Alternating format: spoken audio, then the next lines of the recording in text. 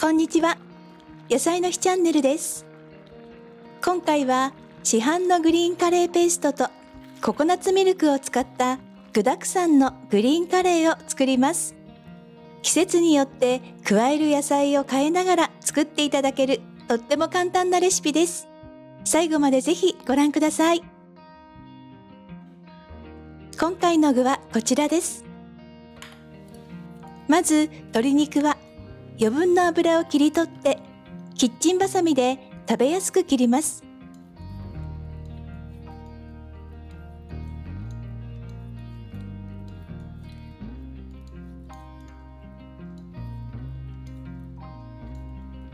塩を加えて混ぜておきます。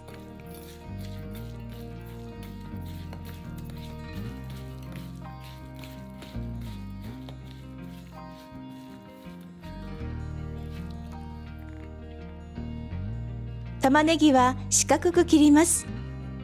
具は同じような大きさに切り揃えるのがおすすめです。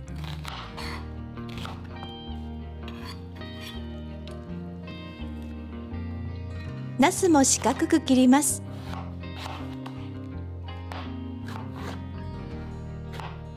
すぐ調理するなら水にさらす必要はありません。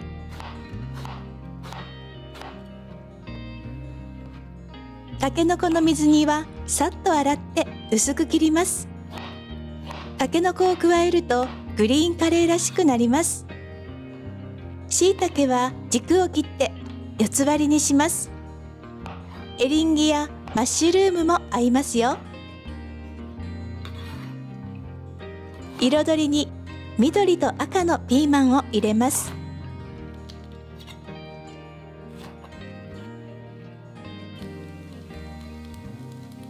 生姜は千切りにします。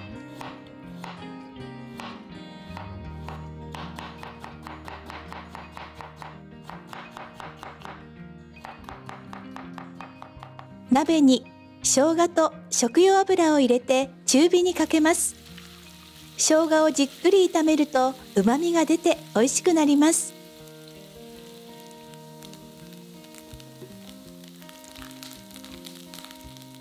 生姜に少し色がついてきたら鶏肉を加えて炒めます。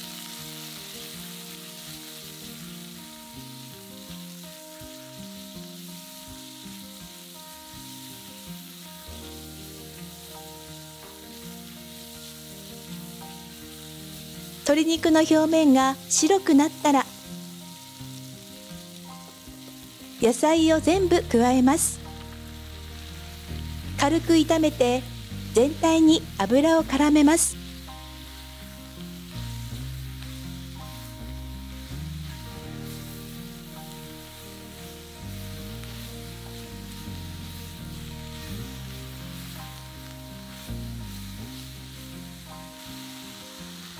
ここでグリーンカレーペーストを加えます。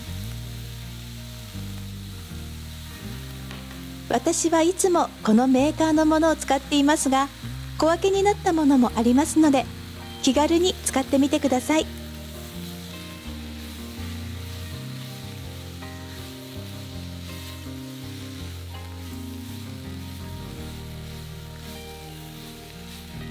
ココナツミルクを加えます。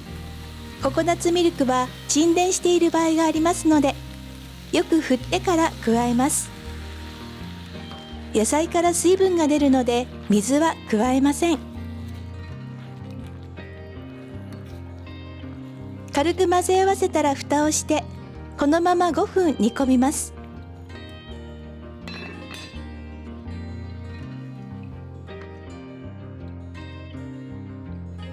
5分後、野菜も柔らかく煮えています。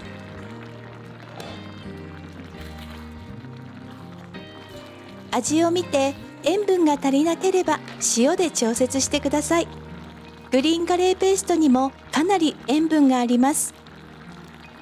最後にハチミツか砂糖を加えると辛さが和らいで食べやすくなります。これで出来上がりです。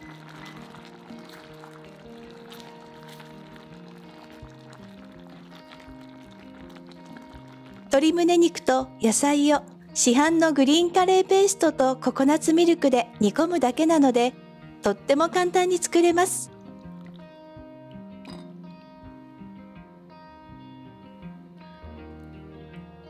野菜をたくさん入れると、野菜の水分と旨味が加わって美味しくなるので気に入っています。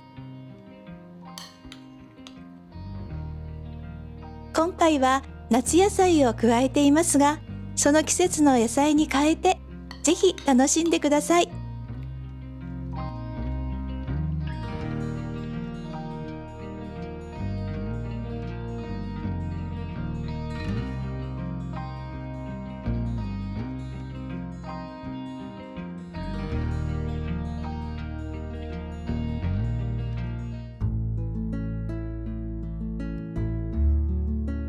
最後までご視聴ありがとうございました。次回の動画もぜひご覧ください。